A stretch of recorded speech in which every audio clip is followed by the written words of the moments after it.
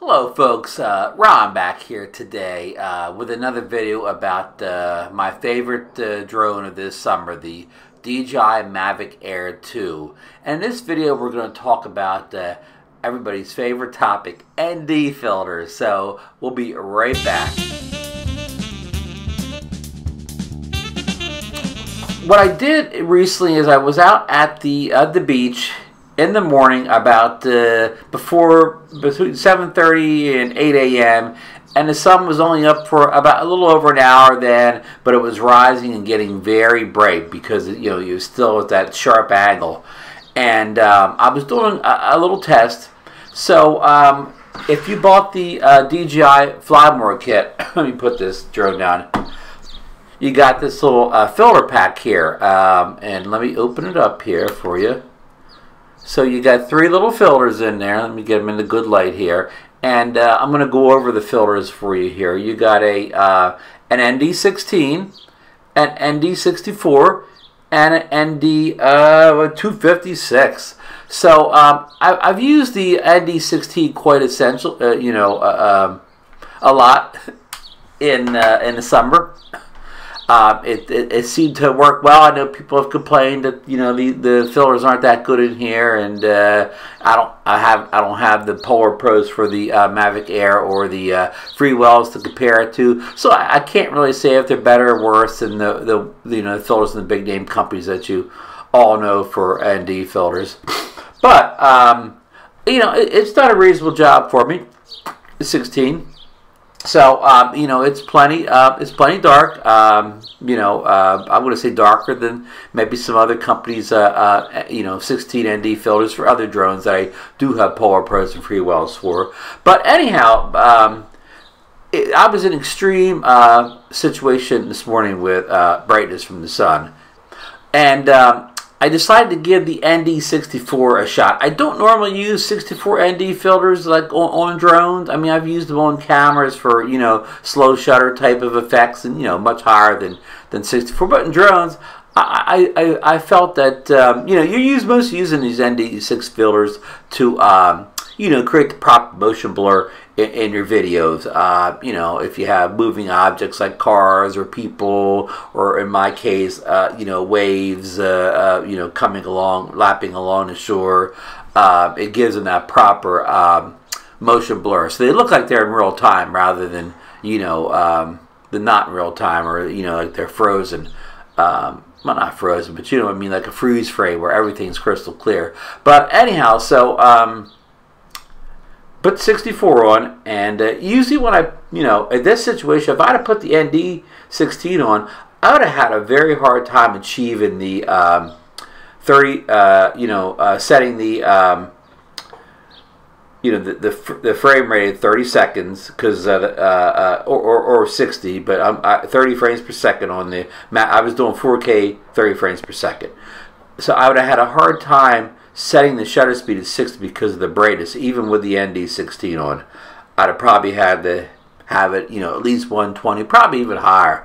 But with the 64 on, I had no issues achieving the proper balance of 30 frames per second and a 60, shutter speed. It almost gave me a very good, I'm going to say almost the perfect exposure for the situation, and also gave me the proper motion blur. So basically what I'm saying is, if I'd recommend using the 64 if you're shooting in extreme brightness conditions from the sun. And now I want to get out there and try that 256 to see what that can do. I can't even imagine trying to get in a situation where I need it, but I will definitely brainstorm and see what I can come up with. So I filmed this out at the beach. I got a screen recording of what I'm doing on the in the app, in the DJI Fly app, so you can see all the settings I'm using. I'm setting frame rates, shutter speed, iOS, and you'll see me changing all that on the screen. And then I also have the camera view from the SD card, so you can see what the actual camera was looking at versus how it looked on the FPV on the screen. So I hope you get something out of this video. If you have any questions about anything I was trying to do in this video, or my settings, or just leave a comment below, and I will be glad to get back to you and try to answer your question. And I guess that's it for this one. And don't forget to if you like the video, leave the thumbs up, subscribe to my channel, and ring that notification bell for more videos about the Mavic Air 2 and other drones and tech products. And I'm going to leave a PayPal link below if you want to buy me a cup of coffee. Throw a couple dollars on that PayPal link. And again, we will see you on the next one. Okay. Here I am. I'm back here on the beach here in Margate City. I'm kind of near Lucy the Elephant. I'm waving to you right now. What we're doing today is we've put the ND64 on filter, which is part of the Flymore kit that you get with the Mavic Air 2. We're sorry, missing the headline here. We're testing the Mavic Air 2. But anyhow, the filter kit is part of the Flymore kit. You get an ND16, an ND64, and an ND, I think 256. I'm not positive about that last one. But anyhow, I've never used the 64 filter before. I've only used the 16 out of the kit. So we're here in the morning. It's a little after 8 a.m. and it's extremely bright here on the beach this time of day. The sun's getting somewhat high, but it's still making a lot of exposure. So we're going to see how this filter kind of, if it helps us out, or it's too dark, or we got an auto now, but eventually we'll adjust our frame rates for what we're going to do is we'll shoot 4K 30, so we're going to eventually try to adjust our shutter speed to 60, which is kind of hard to maintain in this light here. So we'll see if the ND64 is capable of doing that for us. So with no further ado, we're up and out of here.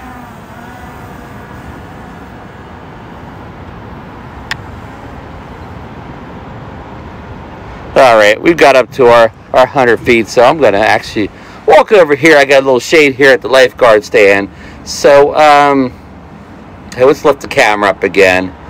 And we'll go out towards the water here, because the water is, very reflective. You got a boat out there. I think that's one of those sand dredgers, but let's get our important thing here, because we've got our video rolling here. I guess we weren't rolling any video on the drone here before, but that's okay. I got screen recording. So, okay.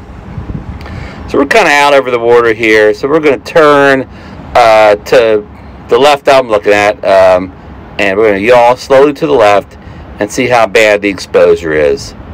So, okay, there it is. It's 64 is doing its job, I think. We'll see how it looks, when we get it in the editing program, but it looks pretty good on my little screen here. So let's fly up the beach a little bit here, and see how we do with the reflections off the waves.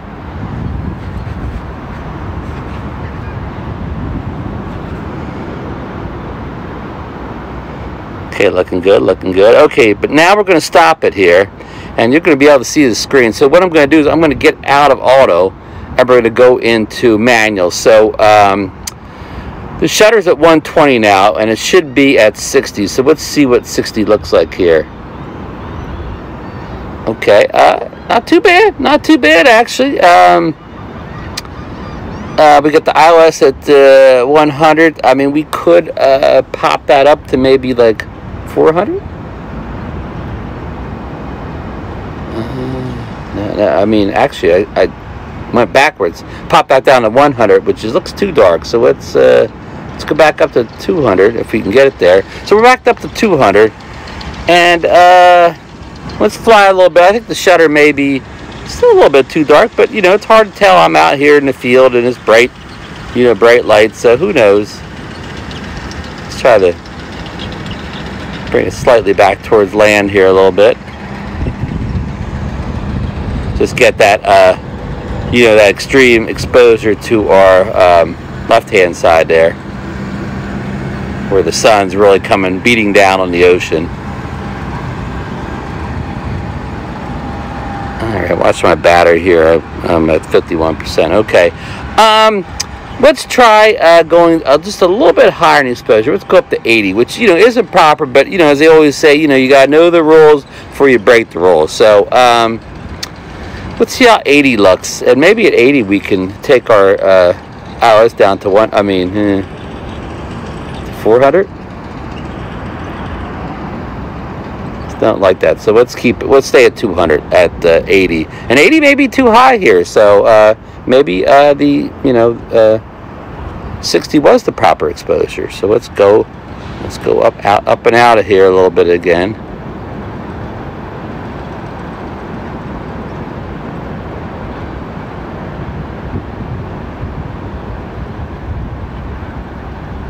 How do you think that looked, folks? I think maybe the 60 was the best frame rate. So, okay, what we're going to do now is we're going to turn this baby around here. We're going to slowly yaw. We're going to yaw this direction so you don't get blown away by the exposure coming off the ocean, because it will be dark this direction. Okay, so now we're going to come back with the sun at our backs. So that's going to create an entirely different scenario here. So now now we're going to try the 60 again here. Which now what we're going to have to do is, we're going to have to go way too low in the thing. But let's turn our iOS up to 400. Okay, so now we got 400. Now we could probably go back to 30. Okay, that looks looking good. So now we're going to fly home at 4K 30 frames per second with our shutter set at 60 and our iOS set at 400, and it's looking real good on my screen here. I hope it looks as good in the final video, and you can see our histogram down there. It's looking pretty good too. I mean, I got it partially blocked. Hold on. I mean, it's got that big spike in the middle. It doesn't have much on the the right hand side there where the land is, but I'm gonna say it's looking pretty darn good. So we're coming home. We're just flying in P mode here, no sport mode. We got 42% left on our battery, but you know we're cruising right back here. There's hardly any breeze out here this morning, so it's going to be no issue with fighting any wind or anything like that. So yeah, we're almost back. Let's see here. Am I here? Here's something I discovered in settings. Every time you fly it under safety, see where it says advanced pilot assistance when able to aircraft avoid obstacles, and that's not what I'm looking for. The thing where it sees objects to the sea is things that could attract and stuff like that. I don't know where that setting is. Hold on, I think it's in here. Target scanning. Every time you fly, it turns you turn on it turns off every time you turn the drone and controller off. So okay, my target was too small. Okay, where is the star drone here? There we go.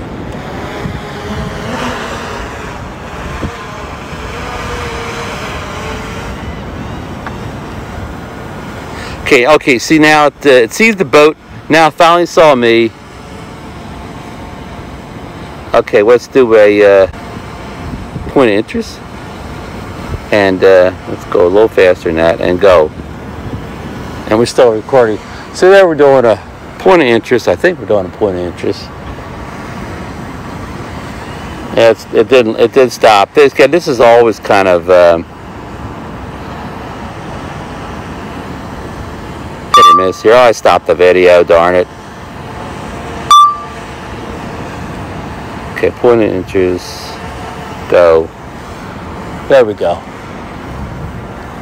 So we're doing that, point of interest thing, all focus tracking, and this system has so many names that I can't remember them all, but it's doing good here. And I'm 41 feet in the air, so it's not going to hit anything in the middle of the beach.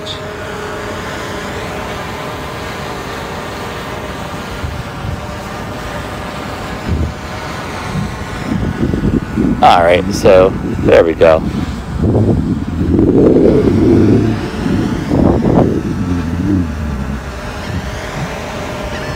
So we're down to 26. It's gonna want to do the return home here in a second.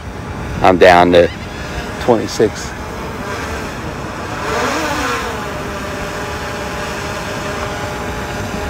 Okay, let's get out of this mode. How do you get out of this? Okay. Well, I hope you enjoyed this test of the DJI 64 ND filler that came with the Flymore kit. I think it was a big success. You know, a lot of people would say, 64 is a, filler is a waste of time, but you know, I really thought it did, well out here. So, thanks for joining me for another adventure out here with the Mavic Air 2, one of my favorite drones of all time already. So, we will see you on the next one.